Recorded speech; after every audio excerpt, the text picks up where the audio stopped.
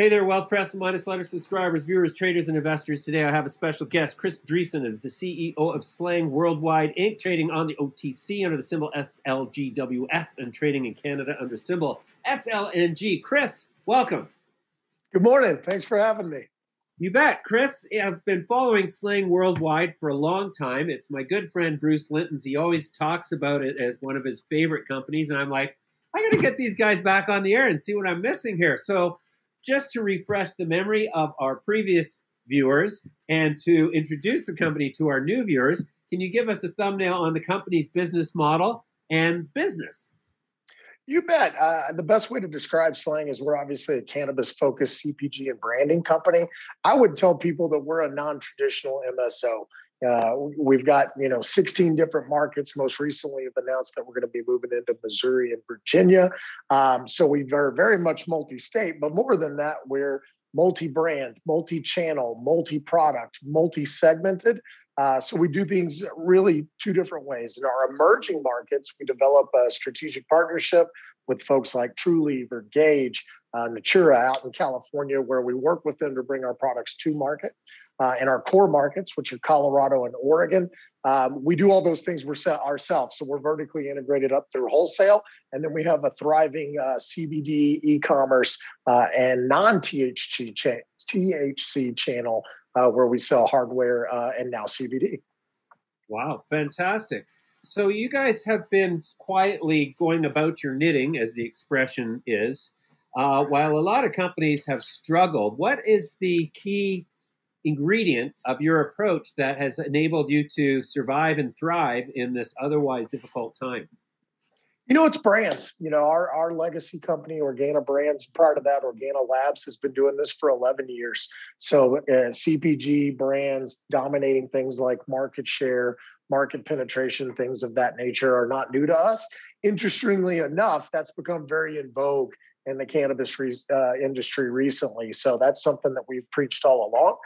And our secret to success is our house of brands. We've got 6 brands that cover every major category in the cannabis industry. Not only that, we're segmented within those brands. So premium, value, things of that nature. So we're wide, we're deep, and we come to win the CPG game in the cannabis industry today. And that's been the secret to our success really now for over a decade.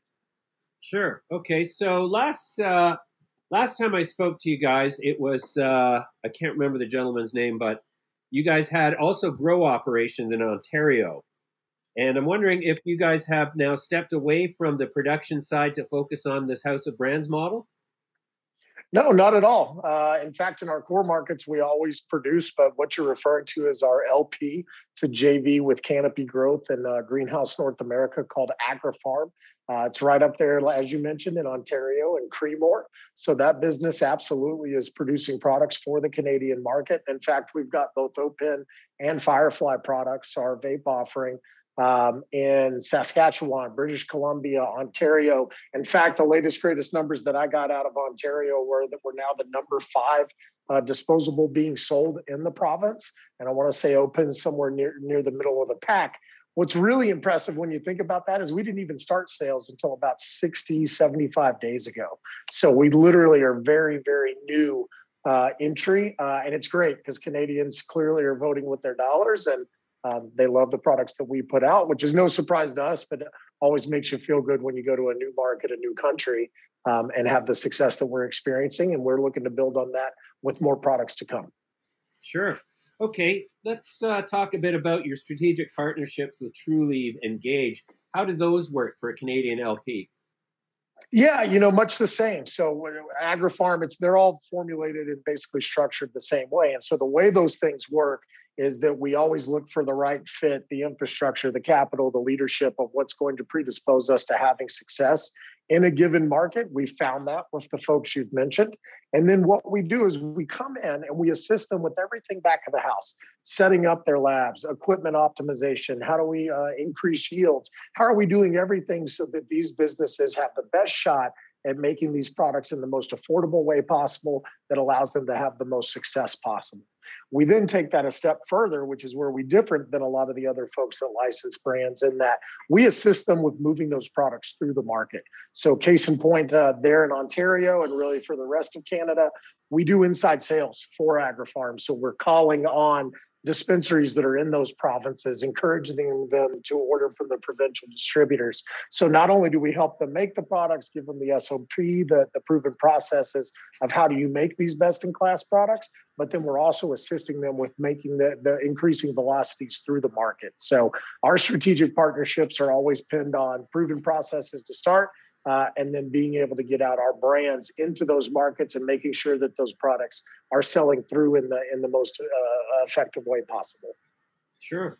All right. Switching to financial data now. You reported Q3 2020 revenue of $7.9 million, a 73% increase over the same quarter in the previous year. Is that pace of revenue growth going to continue, A? And B, when do you get to real non-adjusted profitability?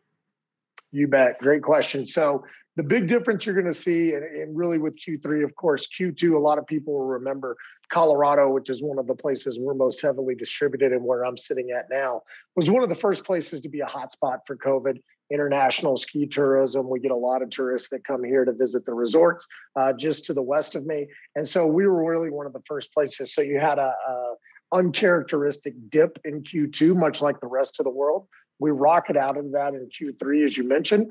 The big shift that people are going to see, and this only was a taste in Q3, was that we've now completed acquisitions that make us a plant-touching company in both Oregon and Colorado. So you should expect more revenue growth. We're very excited about our Q4 call that'll be coming up here in April. You know, I'm not going to promise that we're always going to grow 70+% quarter over quarter, but you are going to see a material shift in both our revenue and profit due to us becoming plant touching.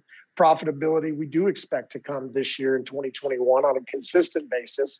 We do expect to spin off positive cash flow by the end of the year. And that's because we've done a great job of curtailing our expenses and expanding with some of these best-in-class operators. So you're seeing more revenue come in, expenses go down. Obviously, that lends itself to profitability. So our shareholders in the world should expect those things from us in 2021. Sure. So I ask every cannabis CEO this question whose operation or has exposure in the U.S. How important is the election of the Biden administration to the future of cannabis and the associated revenue in the United States? You know, here's hoping. I would call it cautious optimism. You know, Democrat, again, we've been doing this since 2010. So we've had Democrats, we've had Republicans, everybody and their moms had an opportunity to really put their stamp on the cannabis industry and really hasn't to date. So, you know, obviously with every new administration, there's new hope, there's new optimism. And certainly you're hearing it talked about a lot more. So whether that's safe banking, whether that's the MORE Act, whether that's descheduling, is it up to interstate commerce? Is it full-blown legalization? You know, all of those things would be welcome news, particularly for publicly traded cannabis companies like ourselves. But Slang has a unique opportunity in that we compete and win now in some of the most competitive markets in the country. And again, we're in 16 different markets, 14 states, Canada, Puerto Rico. So any of those handicaps that are currently placed not only on our business, but all cannabis businesses, Section 280E with taxes, for example, the lifting of any of those handicaps is just gas on this fire. And look, it's a matter of time. I don't think anybody disagrees with that. It's just how long is that going to be? So here's hoping. And look, if they go through with some of the things that are being talked about, it'll be an absolute catalyst and a tailwind, not just for Slang, but for all cannabis businesses, particularly those that are multi-state and particularly those that are public. You bet. All right, Chris, that's great. We're going to leave it there for now. I appreciate your time today. We'll come back to you soon. Thanks for joining me. Thank you so much for having me.